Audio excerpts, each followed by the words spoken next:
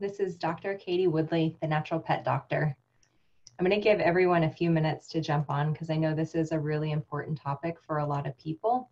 And I want to make sure everyone hears it from the start that wanted to jump on this call. And there have been a lot of pet loss lately with clients, with ourselves. And I know this is a very important topic.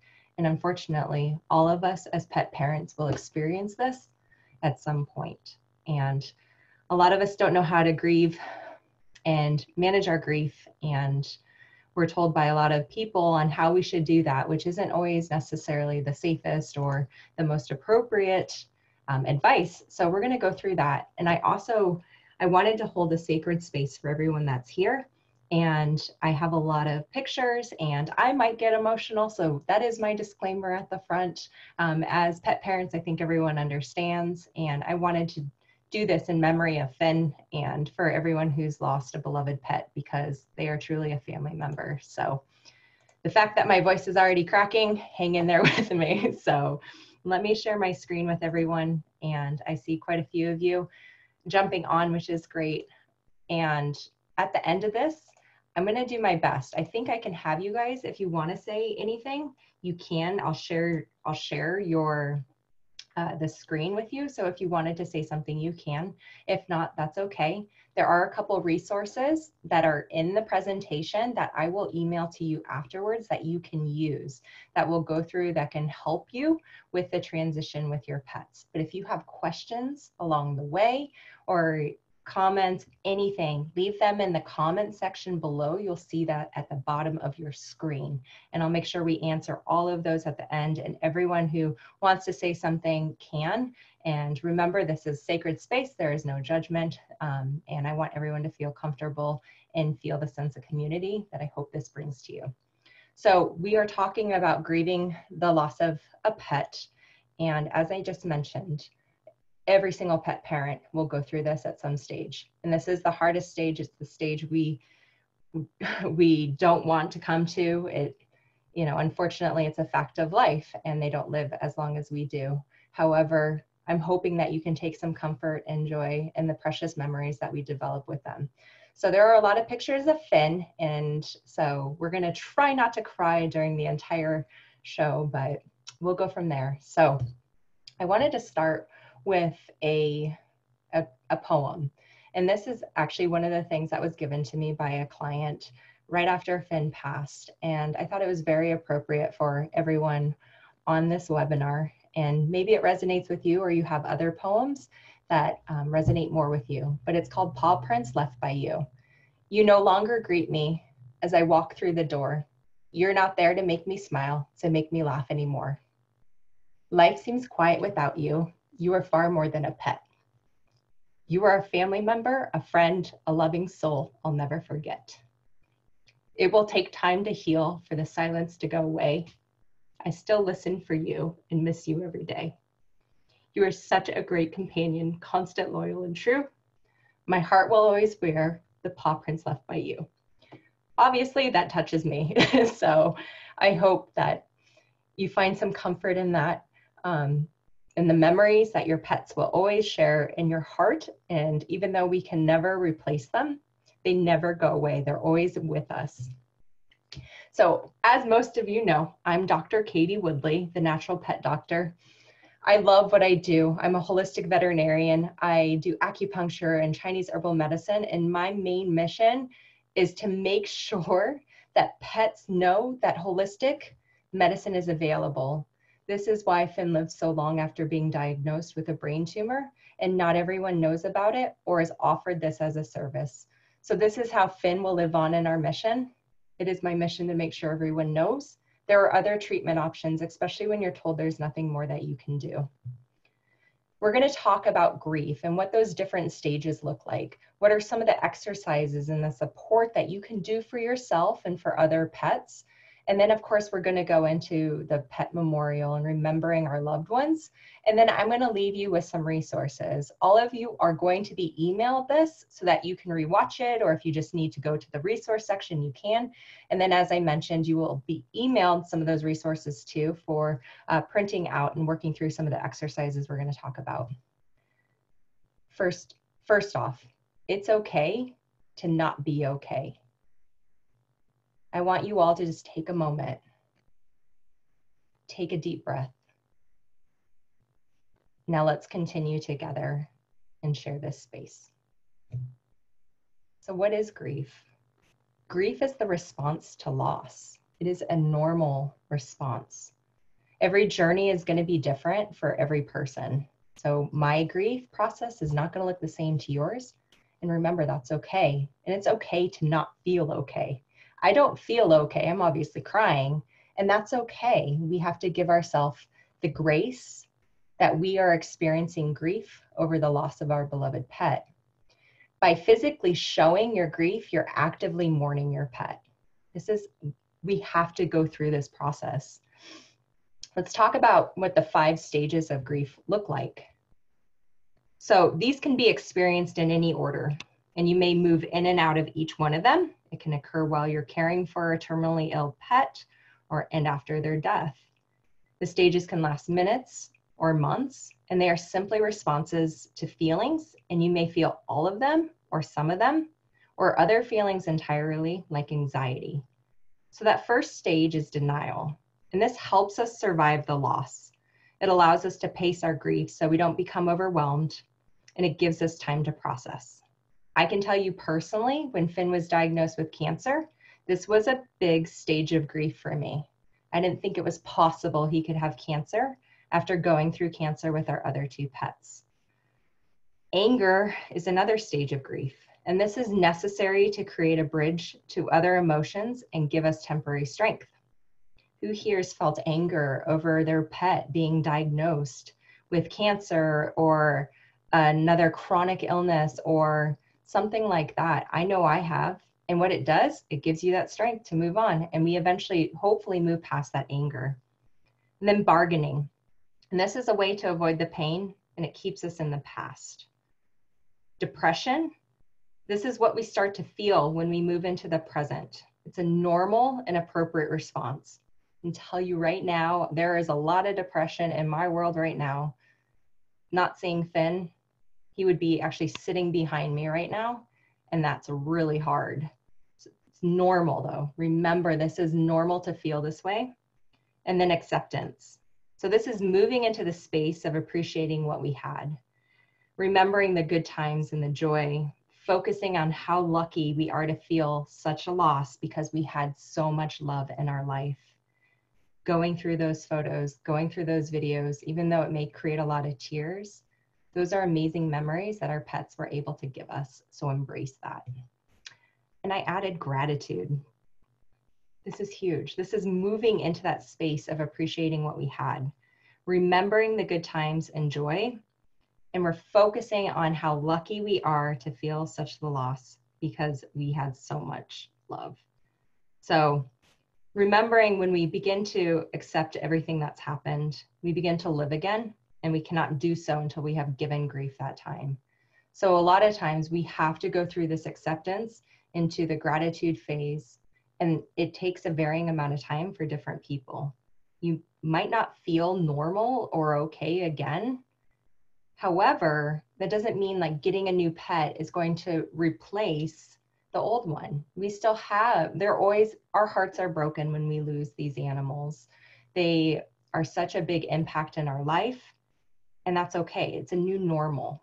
And that's something that acceptance is going to help you come into. So don't deny those feelings, listen to them, and listen to how we need to move and how we need to change and grow and evolve. So what should I do? This is a big one for me right now. So your journey of grief will not take on a prescribed pattern or look like stages. So during this period, when you're actively mourning your loss, it may help to consider some of these following. Acknowledging the reality of the death. So this can take weeks to months, but will be done in the time that is right for you. We have to be kind to ourselves as we accept that new normal of that life without that beloved pet. And this is going to look different. You might still have other pets that are mourning right alongside of you, but it's important to remember that it took time to build that relationship with your pet. And so it's going to take time to getting used to them not being there. moving towards that pain of the loss. So experiencing and allowing yourself to experience those emotional thoughts and feelings about the death of your pet. It's a difficult need, but an important one. So a healthier grief journey may come from taking your time to work through those feelings rather than trying to push them away or ignore them. Let the tears come. It's okay to be sad. That is part of the grieving process. And we're able to get back to a functional state the sooner that we embrace that. So continue your relationship through those memories. Your memories allow your pet to live on in you. Embracing those memories, both happy and sad, can be a very slow and at times painful process that occurs in steps. So some of the things that you can do for this process is looking at past photos, looking at videos. I feel very thankful and grateful that we have about 2 million photos and videos of Finn, so stay tuned for that if you follow us on social media. But writing a tribute to your pet, honoring their life and what they were able to give to us in our lives. That can make you feel better and help heal a broken heart. And write your pet a letter. So recalling your time together. Those can be really fun things that you can do. And a lot of people will get memorial stones with their names engraved on that stone. So it can be in the garden, planting a tree for them, planting some flower or something that will always be there that will remind you of their life and the growth and what they gave back to us. Those can be really, really helpful. And then adjusting your self-identity. So part of our self-identity might come from being a pet parent. Others might think of you in relation to your pet. So this is a big one for me. I don't have a pet in my house right now. This is the first time in 36 years, I don't have a pet in my house. It's a really weird new identity for me and I don't like it. It's not going to be long. I know that, but I'm not ready for another one yet. However, it's a weird thing being a veterinarian, not having a pet. It's like, what's wrong with me? And it's okay. It's okay to allow myself the time to heal my heart and heal myself before I bring another beloved animal into this house. Also, we were known on the street as the crazy German Shepherd owners that had this crazy dog that was over exuberant. So you might be known by neighbors. And I tell you what, walking without Finn, super hard and very emotional. And our neighbors see us without a dog. And of course, they're going to ask. And it brings up a whole new array of emotions. So adjusting to this change is a central need of mourning. Search for a meaning. So when a pet dies, it's natural to question the meaning and purpose of pets in your life. Like, why is this happening? Why would this happen to me? Maybe you're experiencing other loss of life in your life or in your family and friends. And coming to terms with these questions is another need you must meet during your grief journey. Know that it is the asking, not the finding of concrete answers, that is important. And this was something that, to be completely open and honest with everyone here, while Finn started having seizures was the day that my dad went into hospital and my grandma fell and broke her hip. Not a great time in my life. And one of the things that I feel like a meaning for Finn just doing so amazingly well and having a few bad days where he wasn't going to come out of his seizures from his brain tumor, I felt like he had to give his energy so that my other family members could live. And now his energy lives on in them. I don't know if that's true or real or whatever, but I feel like it didn't all happen just because. So it's something where, just search for that meaning, but don't always go back and blame yourself, because that's something that we can do is, if I had with Finn, what if I waited another day? Maybe he would have pulled out of it. Knowing the hard part being a veterinarian and a pet parent, knowing that what he's going through, like I knew it was time, but however, questioning that is so hard and we all do it. Even I did it as a veterinarian with my own pet. And then receiving support from others. You need the love and support of others because you never get over grief. Your heart is broken. They leave a hole. You get other pets and they help fill that hole, those pets are very special in their own unique way. No one will ever replace Finn. No one will ever replace the cats we've had. So talking or being with other pet parents who've experienced the death of a pet and can relate, like a community like this, is very important to your healing. And it's something that we have to do because everyone on this call understands and they don't judge. They listen, and that's very important. So other things to remember, the deafening silence. So especially if you don't have other pets in the house, I have never experienced this. And it is something I talk a lot about in social media because this sucks. Let's just put it like point blank. The silence in your home after the loss of a pet, it's excruciating loud. So while your animal companion occupies physical space in your life in your home, many times their presence is felt more with the senses. When that pet's no longer there, their lack of presence, so the silence becomes piercing. It becomes the reality of the presence of the absence. So merely being aware of this stark reality will assist you in preparing for the flood of emotions, and that flood comes. So every day, especially being stuck at home, so that's a new thing too, is not being able to serve pets through acupuncture and house consultations and being stuck at home. Finn, for me personally, was my work breaks. I'd go down, I would pet him, we'd go outside, take a 10-minute break, play with his toys, go for a walk, late afternoon. Every time I go down the stairs to get water, he's, sleeping on his mat or looking at me, and I'd go and pet him. There's nothing there now. That's a very different life for us. So the special bond with your pet.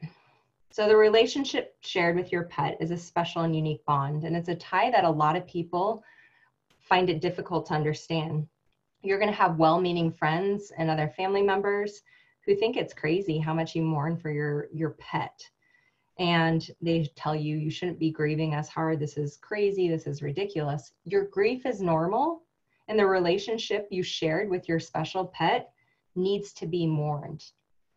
Some people mourn pets harder than they mourn a family member. And when we think about these crazy little creatures in our house, think about the things that we let them do and get away with. I know if I'm in the bathroom, right? Let's take this one for example. Let's get real. If you're in the bathroom, if my husband walks in, I'm going to get out of here. What are you doing?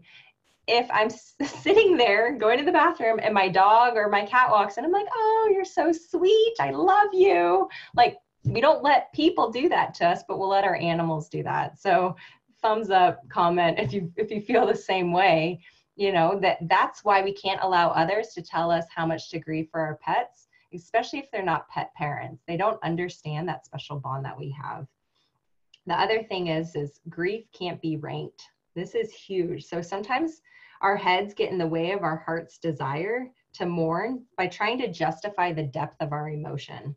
So some people want to rank that grief, so pitting their grief emotions with others who may be worse. And while this is normal, your grief is your grief, and it deserves the care and attention of anyone who is experiencing a loss. This is something that I personally experienced. I'm just going through some of the things that I've had because we've lost 3 pets now to cancer. So 2 other cats that we lost, it was very difficult. One very suddenly, the other one was like a 6-month period. We did chemotherapy. Like, we knew the time was coming, and it was still very hard and very difficult. And I mourned them very differently than I'm mourning Finn right now. And that's okay. If I ranked my grief to how I responded to those cats or other pets, like, I could become really down on myself. And that's not okay to do to yourself. So remember, have grace. Allow yourself to feel all the feelings because it's normal and it's okay. What you're feeling is normal. And then questions of spirituality. So during this time in your grief journey, you may find yourself questioning beliefs regarding pets and the afterlife. And many people around you will also have their own opinions. We all don't believe in heaven, but we all see like Rainbow Bridge poems and all sorts of things. Like, when we pass away and I go to heaven, like, all my pets are going to greet me. Not everyone believes in that. And so it's important during this time for you to find the answers that are right for you and your individual and personal beliefs. And, God bless everyone. you know, whether you believe in God or not. Like, we're all allowed to have our own beliefs. That's what makes us amazing as a community. And so respect that. And if someone says something to you, that's okay. The way you feel and the way you believe and the way you feel like the aftermath of your pet passing is okay. Some people think that they come back in another pet's form, and that's great. So remember that this is part of it, and you might come up against some people questioning your spirituality, your grief, if it's like, is it deep enough, or, you know, that special bond with your pet. These are all things that might come up when you're grieving for a lost pet. What about other pets in grief? A lot of people don't think pets have emotions, and I can tell you that's very wrong. So your other pets in the household, they can grieve over their lost companions. I can tell you that our first cat that passed away was a very dominant cat, and he was kind of a jerk, and I didn't realize how much his jerkiness affected our other cat, and she like blossomed after he passed. So she did not mourn Stanley, and that's okay.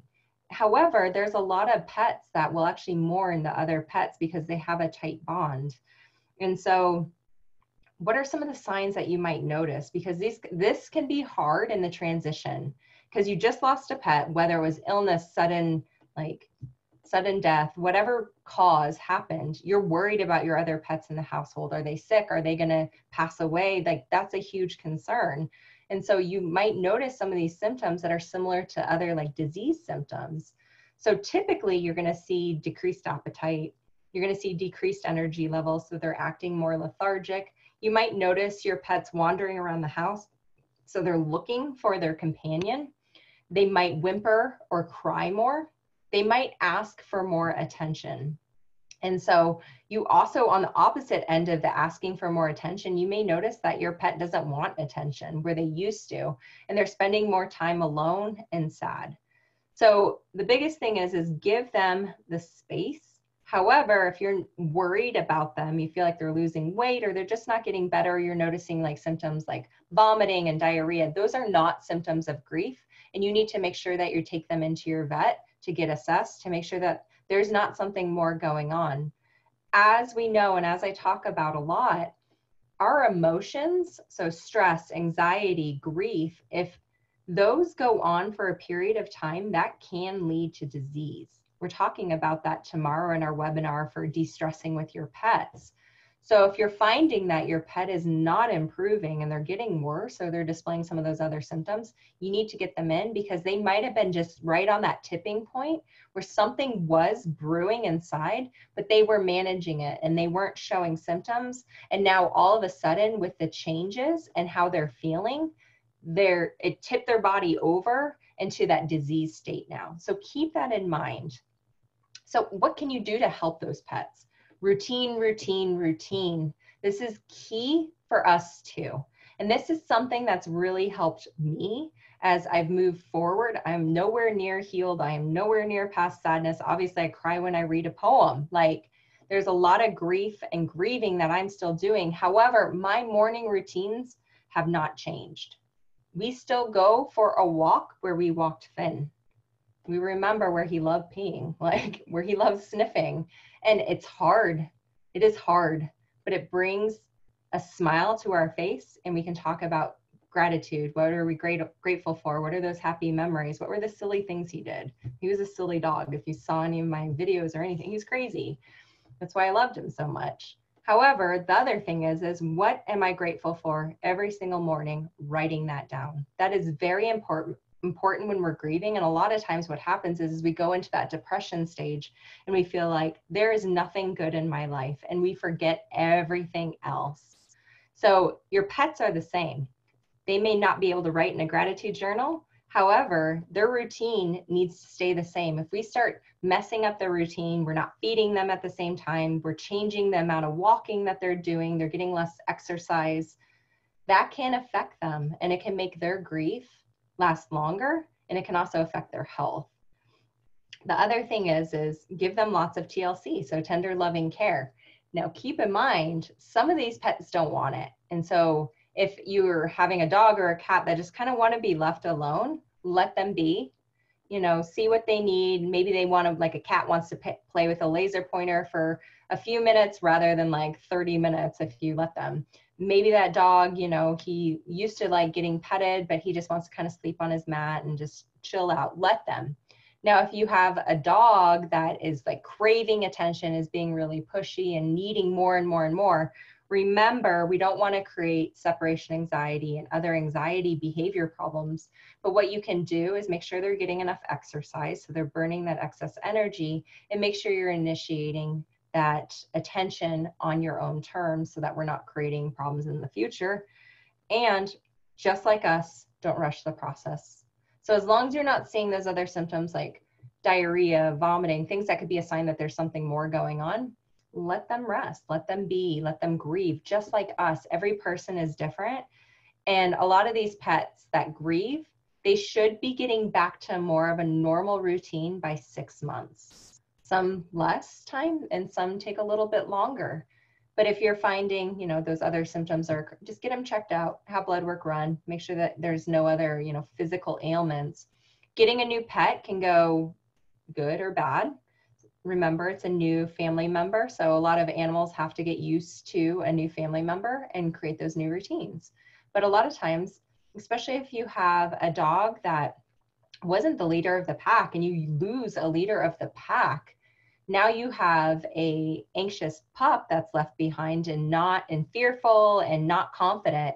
Getting another dog can make the world of a difference for them. I'm not advocating if it's something that you don't want to do, but you may notice that those pets recover faster if they're not confident and they are kind of a little bit more fearful. Getting another dog where they can feel confident again and have that companionship can make the world of a difference for them. What are things that you can do? So self-care is so important. And there's an acronym called MEDS and RX. I'm not saying take your Xanax and all that. If you need it, please see a doctor. I'm not telling you to take it or whatever. But if you're not getting past, you know, the depression phase and you're not able to function in life, you need to go see a doctor about that. However, these things can work tremendously for your self-care. And it's something we should be doing right now anyways, with everything that's happening in the world. So notice that I don't have an N in there for Netflix. That is like, small amounts is fine, but Netflix all day, no, don't do it. So your M is going to stand for meditation. I am a horrible meditator. I know I should do it. I don't like it. I don't like silence. It's even more silence. However, meditation can look different for every person. It doesn't mean that you sit in silence, close your eyes, and you're sitting there for an hour. It could mean that you are doing a walking meditation. You are walking, getting exercise, you're getting fresh air, and you're just letting yourself be. The emotions come in, you let them go. The fear comes in, you let it go. And so there's no judgment, there's nothing. So that for me, like more active meditation is what feels right to me. However, we have to give ourselves the space to relax and let ourselves be. Exercise is key. Exercise is different for everyone. Remember, all of these things can be different for everyone. So exercise can be going for a 30-minute walk. Exercise could be doing a high intensity exercise routine. It could be going for a run. It could be lifting weights. It could be swimming. It could be biking. The key here is that you want to get your heart rate up, because when you exercise, guess what your body does? It releases endorphins, and those are the things that make us feel better. So every time I go for a run, it's hard because I run along where Finn and I walked, but I feel better. I feel my heart rate got up. I got some oxygen and sun. And even when I work out on our treadmill down in the basement, his little box toy is right there. And that's hard seeing that. But I know I'm taking care of myself when I do that. Because if we don't take care of ourselves, we can't take care of the rest of our pets and the rest of our families. So keep that in mind with the self-care. We should be doing this regardless of whether or not we lost a pet, especially when there is so much darkness and stress and anxiety in the world right now. These things can really help you cope. Diet. Diet is key. If we're eating trash, we're going to feel like trash. So what is a good diet? Getting your fruits and vegetables in, not processed food. if you turn the box around, for one, it's in a box, it's processed, but if you can't read the ingredient list, like that's a problem. So make sure you're getting those vegetables in, you're getting those phytonutrients. It's just like our pets. It helps reduce inflammation. It makes us feel better. We feel less sluggish when we're putting less processed food into our bodies. And we're also creating less inflammation, which helps us over the long run. And sleep. Sleep is key. Making sure that you're getting enough hours of sleep in a night. I suck at sleeping. I'm not going to lie. It has just been an area where I don't do well in. 2 o'clock is my time I wake up in the middle of the night. However, having your set routine where you're going to bed at certain times, you're waking up at certain times too. Keeping that routine. What are your nightly routines? Are you watching Netflix? Are you on your computer? Are you on social media looking at how many people died today from COVID? That's not going to help you sleep at night. It's going to create more stress, more fear, and anxiety. So that's your meds: meditation, exercise, diet, and sleep. What do your routines look like? Are you feeding yourself appropriately to help support yourself? And then the RX portion. Your relationships. Right now it's weird, right? We're all online and we're all on Zoom calls, but we can jump on Zoom calls, which is cool. I've actually seen more people than I would have actually seen previously that are in other states because of Zoom. I can see their beautiful faces and we can seem like we're together. Yes, it does not replace being in person. However, send a video message to people. Let them know how you're feeling. Reach out to them, see how you can support them. When we help others, I know I feel better, even when I'm grieving. And yeah, your relationships are key. And I have an exercise that we're going to go through in a couple slides that can help hone in on what relationships are key and going to help you during this time of transition. And then the X factor. So it sounds like really kind of crazy and sexy, the X factor. So supplementation, that's all that is. So what are you are you supporting your body? We all do not get enough out of our food, especially if we're eating processed food. But what are those supplements that we can implement into our diet to help support ourselves? So right now with viruses galore, our immune system talk, what are the things that support our immune system? Vitamin D, we've got vitamin C, of course, zinc. Those are the foundation of supporting our immune systems. And then also with extra stress, we want to be using things like adaptogens, so rhodiola, ginseng, so we can drink teas, lavender, chamomile calming teas. Those are great at bedtime. They can help with stress too if you're feeling wound up. Herbs and essential oils are fantastic at helping our bodies calm down from extra stress. Medicinal mushrooms too. So chaga, reishi mushrooms, we can add those into the diet or we can get them in supplement form. There's some amazing teas out there that incorporate that in and they actually taste really good and that can help support you too during this time that you need the extra support. So this is our first exercise. So if you have a piece of paper, great. If not, don't worry. This is one of the PDFs that you're going to get that outlines it a bit better than I can on the slideshow. And so this is going to help you outline what you enjoy doing, what brings you happiness. So once completed, you can put it on the fridge or somewhere where you can see it. And then when you're struggling, what you want to do is take a look at this list and it'll be a little something that you can do for yourself. So you want to write down 20 things you love doing. So they can be big things like, I love traveling the world. I want to go to Italy, the Mediterranean. I want to go to Costa Rica. Or it can be small things like reading a book. I haven't read that book that I bought a year ago. I want to read a book or a chapter. What are those things that you love? Going for a walk every day. Rank the 5 you love the most, and then check those that cost $5 or more. And then place an A next to those you prefer to do alone, or a P next to the ones you prefer to do with people. Keeping in mind right now is weird. We can't do much with other people, but if you have a spouse or family members, this can be something where you start implementing daily walks with each other if you enjoy going for walks with other people. And then record the time it has been since you last did that activity. So now more than ever, it's really important to focus on, okay, what are the things that make me super happy that I love doing, because we need to do more of them. And the great thing is by checking the ones that cost 5 or more, So you can do the ones that are like free by like getting outside, and it doesn't cost anything for you to do things that you now love. So I will send you the PDF in an email to make that exercise a little bit easier for you. But I definitely recommend doing this, because this is something that if you're having a real difficult day, look at it and go, you know, I love when I talk to my best friend. I'm just going to call her, right? She'll love it too. I'm sure she'd appreciate hearing from you.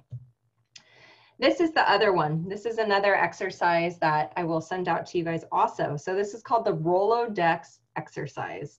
So research suggests that those who have someone they can go to for help with practical tasks, someone who will listen without judgment, or someone who will help them take a brief respite are more likely to be better adjusted in their bereavement, so after losing someone. Few can serve in all of those roles, and many can serve in at least one or more. So the Rolodex can help you identify those in your life who you can call on for specific types of support. So this exercise, so this helps you identify and enhance your support network. Remember, the RX of self-care is relationships. You guys are doing amazing at caring for yourself right now because you're seeking resources by being on this call, which I truly appreciate. Having the right people in place when you need them will enhance your healing. So what does this look like? So when I'll send this all to you so you can take a look at it, and it'll go more into detail about it. But your respite figures, so these are the friends that you can rely on to participate with you in enjoyable activities. So these are the ones you usually would go to dinner with, go for a move, like a walk, go to a movie, maybe play a board game, Cards for Humanity over Zoom. I see some of my friends are doing that. So there's a lot of creative ways you can make this work for you in this crazy time. The listeners, those are the ones who can listen without trying to fix anything or tell you their story, are the ones who can hold a space that allows you to say and feel whatever is needed. These are the ones who can listen with little interruption, judgment, or interpretation. So these people can sometimes be few and far in between. You don't want people telling you how you should feel. Remember, everyone is different. You want someone to just listen and just be a safe space. Then the doers, these are the ones you can trust to get things done. So organizing, yard work, cooking, cleaning bills, other practical tasks. So if you're finding that you're not able to do these things, you can rely on these people. You can call on them and have them help you out.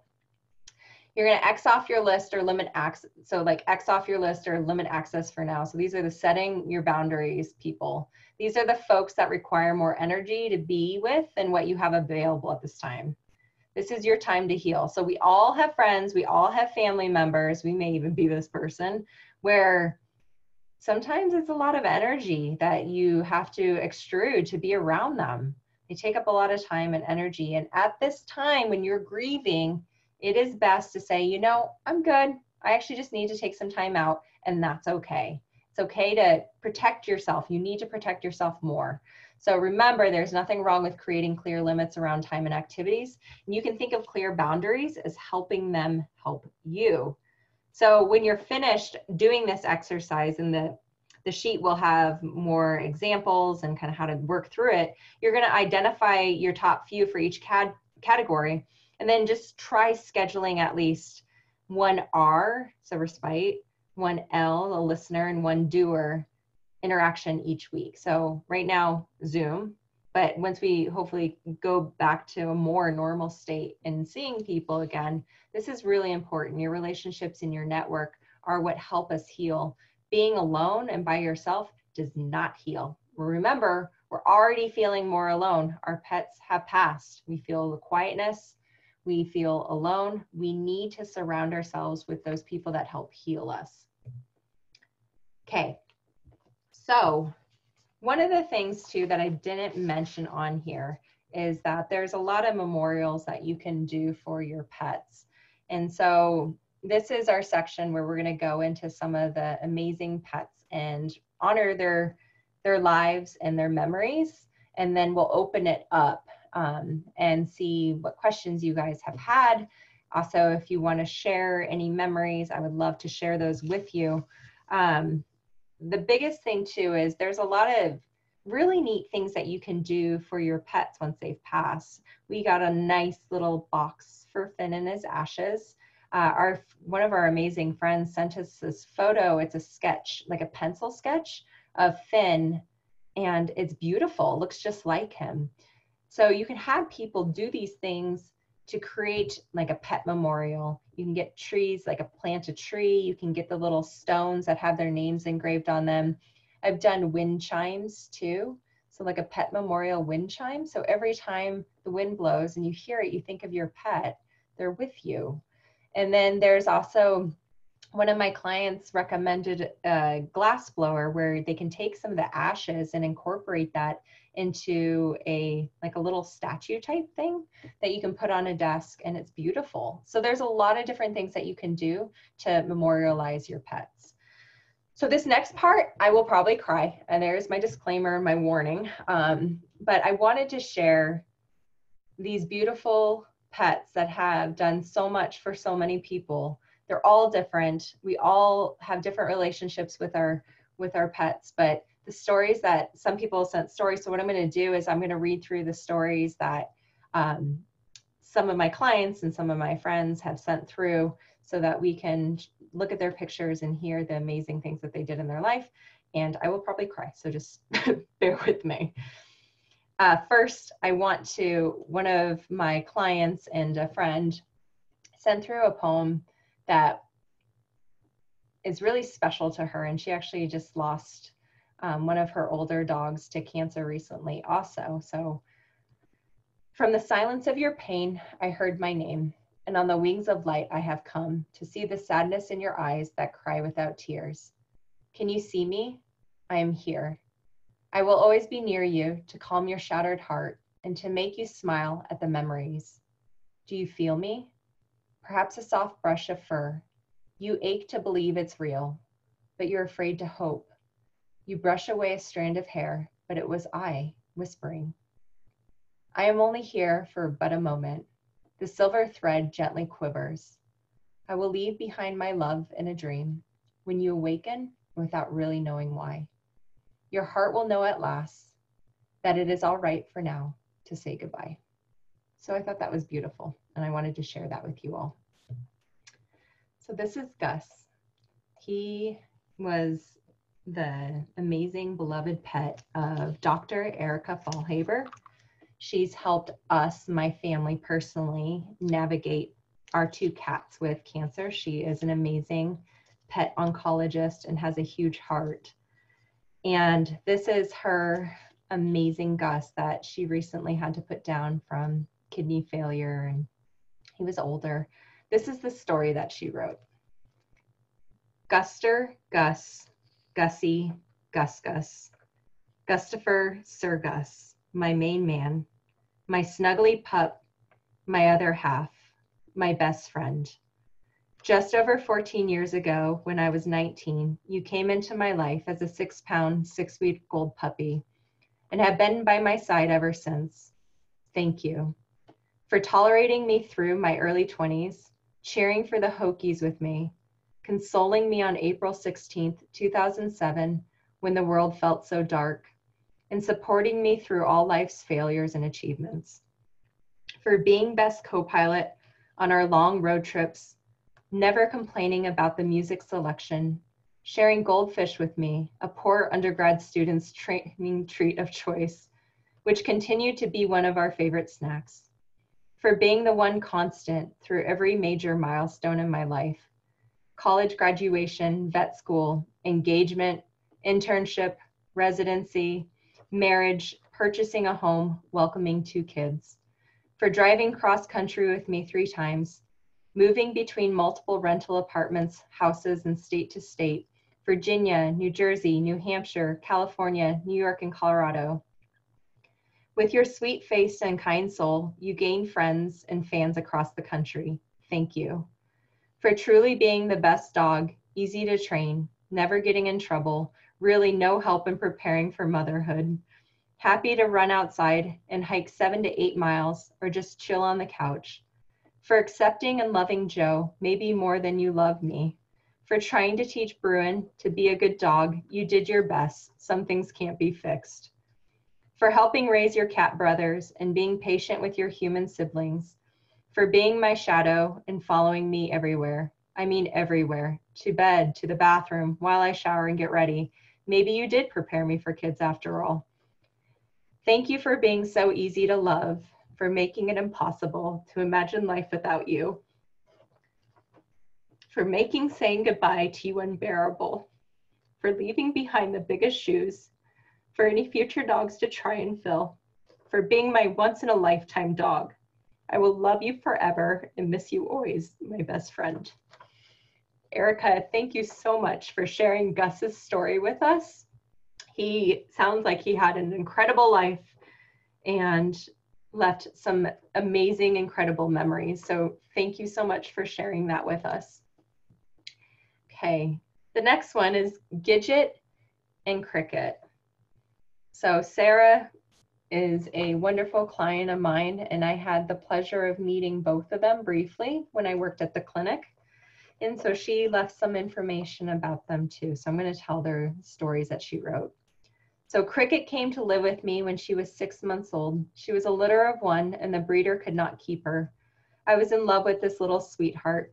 Less than 2 years later, her mother Emily had another litter, this time of 2. At 4 months, the breeder asked if I would like the little girl, and Gidget came to live with me as well. This picture, which is the one in the middle, is the day I picked up Gidget and she met Cricket for the first time. It was a true family reunion. The 3 were in love with each other for the rest of their lives. The sisters slept together, played together, cooled off after a great hunt competition in super hot weather. They were truly inseparable. Then sweet Millie joined our family. Rescued at 4 years, they included her in everything. They all loved each other, but the sisters had a very special bond. They even shared their bed until a month later. Cricket, dying of hemangiosarcoma. Gidget stayed with her even though she was blind and suffering from her own diseases. The next day, Cricket died while laying on the porch swing, and Gidget only lasted 3 months without her. Thank you for giving me a reason to look through these once more, remember my sweethearts, and give Millie a hug through some tears. Sarah, thank you for sharing your beautiful fur babies with us.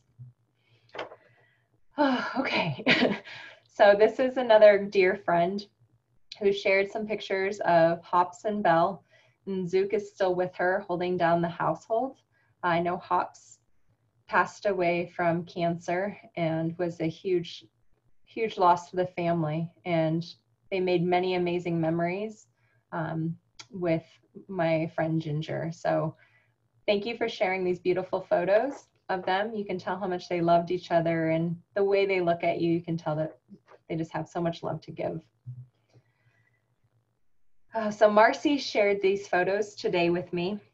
This is her little Dobie dude, and he actually passed on Wednesday. He was hit by a car, so he was a sudden loss. They did emergency surgery with him. Unfortunately, there were complications, and they had to put him down. So Marcy, I know that was really difficult, and thank you for sharing I can just see how amazing he was and full of life and energy, and I know that you gave him the best short life that he could possibly have. So thank you for sharing these with us. And Cindy, thank you for sharing your beautiful photos of Kenai Darwin and Ariel.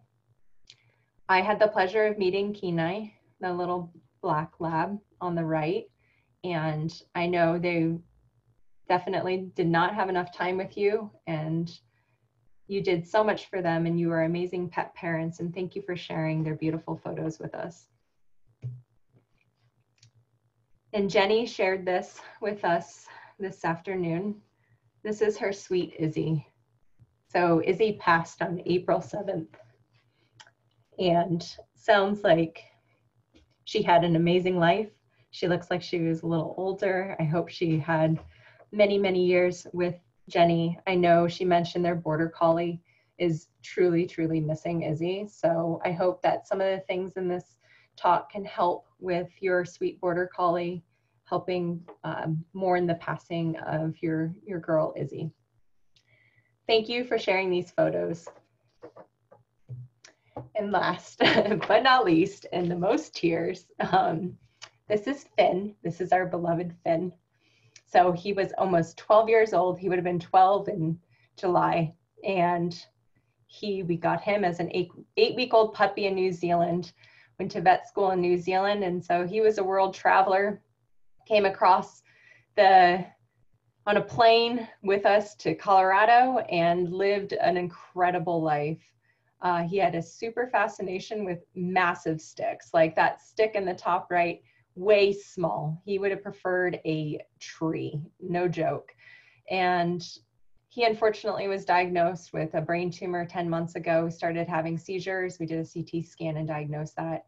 However, he had an incredible life. He had some bouts of seizures in between then and now. And we made the decision last Tuesday to put him down after he was just not improving and getting worse from seizures.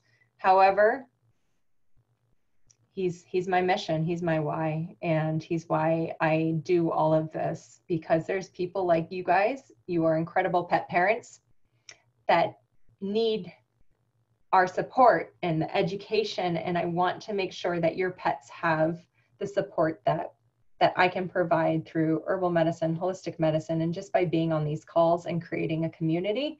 You are not alone, and I cherish every single one of you for being here and taking the time and allowing me to just be upset. So you all understand, so that's why I'm not afraid to show emotion. Every single pet that a client loses is a pet that is lost to me, and I feel every single one. So all right, the resources.